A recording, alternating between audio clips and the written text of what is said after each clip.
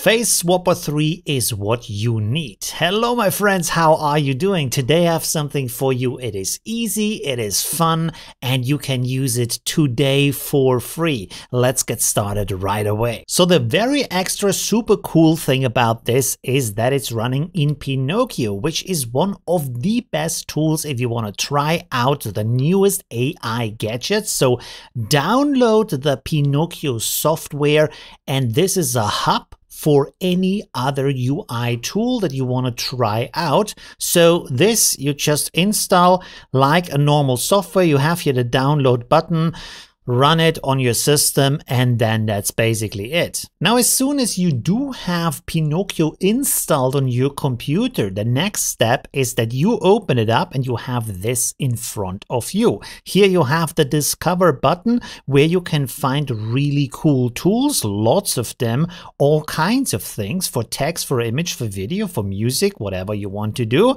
It's probably in here. And here we have the FaceFusion 3 interface. So click on that and click on this big download button. Now, after you've clicked on that button, the next step is going to be that you have this page here, and here on the left side it says install for you. So you click on that and then you wait for everything to install. This is an install script that is prepared for you. It downloads everything you need, every model, every extension, everything, so that this is running for you. You really don't have to do anything. Now, once this is installed, also here on the left side, you have a button to run it. So everything is going to be loaded, and then you will see here the web address for that. So hold your control button on the keyboard and click on that address, which is a number, and then it's going to open up in your browser. And there, everything is going to look like this here.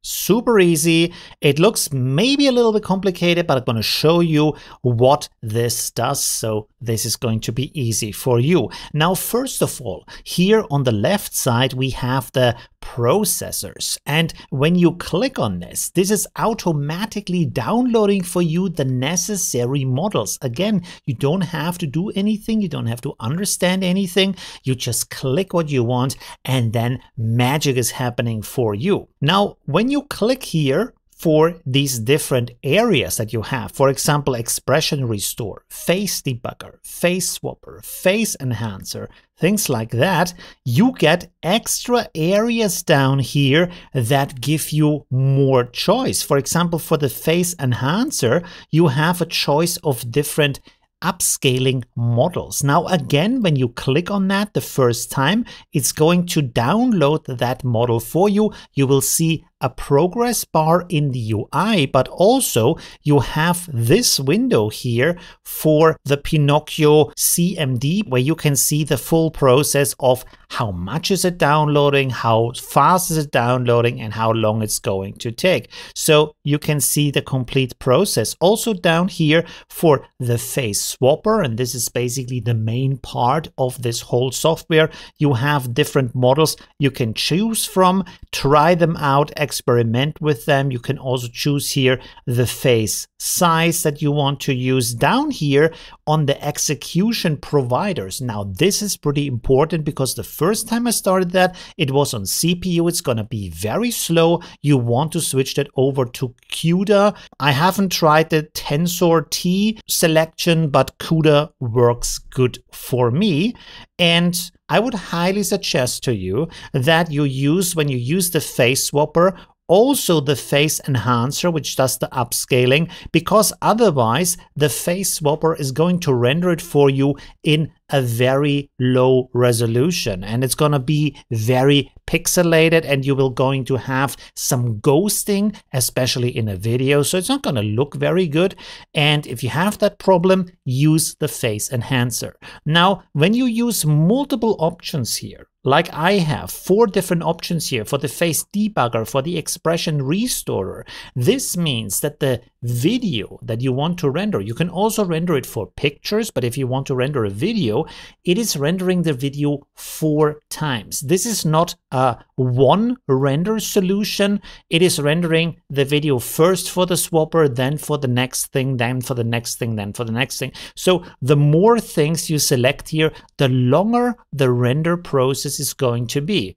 You can also do it for an individual image if you want to. If you just want to replace the image on a photo, that is totally possible. Now here you can see I have selected as a screenshot an image here of a face of a woman. This is the source. Source means the face you want to use. And then down here we have a target. Now in that case, I selected a video. I have downloaded that video. If you want to have that too, it is this video from Envato, but this is a paid service and the video looks a little bit like this. So there is not like crazy dance motion or anything. It is just a woman smiling. The camera is moving a little bit around her. So it's kind of an easy example to use here.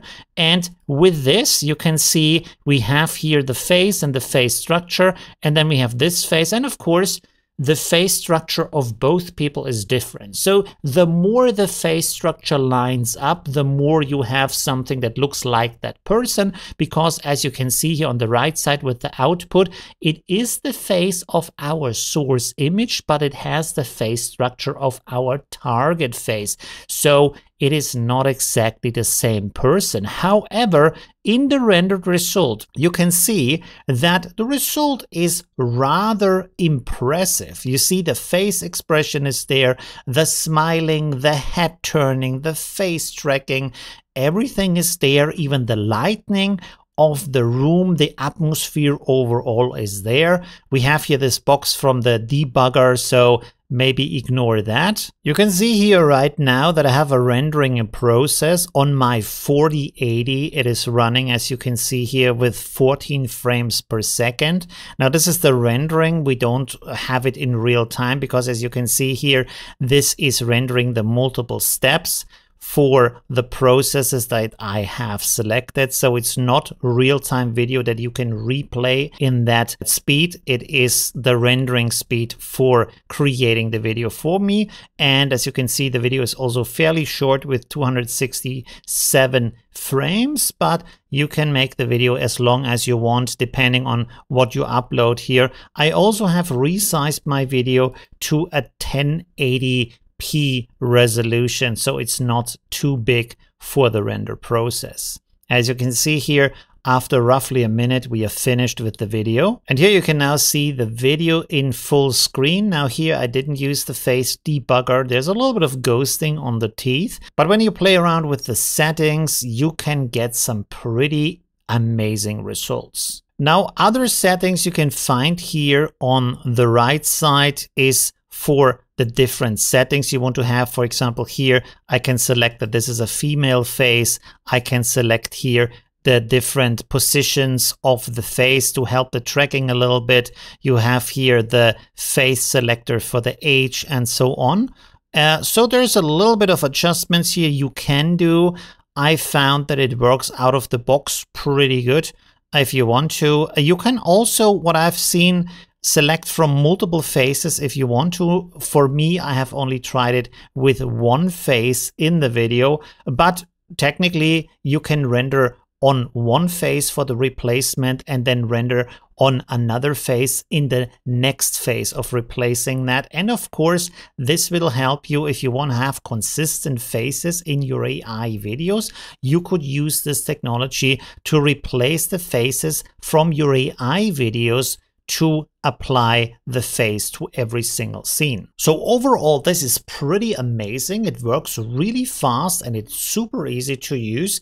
It takes a little bit of tinkering and trying out to get some good results, but for what it is, I'm absolutely impressed with that. Leave a like if you enjoyed this video. Thank you very much for watching and see you soon. Bye!